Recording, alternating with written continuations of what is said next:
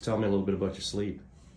Yeah, I sleep a lot better since I've done the O2 thing. Like I said, I never sleep through the night, like fully through the night. And I mean, the last 2 weeks, 4 nights from when I went to bed to 6 in the morning.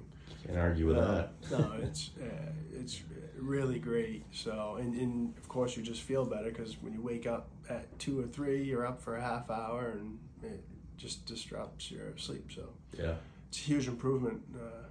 that's great. It's an easy benefit. It's one of the most common side effects that I hear from hyperbaric is that people sleep better. And Yeah. It's a funny thing. It's such an important part of our culture that we don't do very well right now. So it's something that I want to talk to more people about. And I'm not the only one that said that. I mean, I was talking to 2 people out there and they said the same exact thing. So, yeah.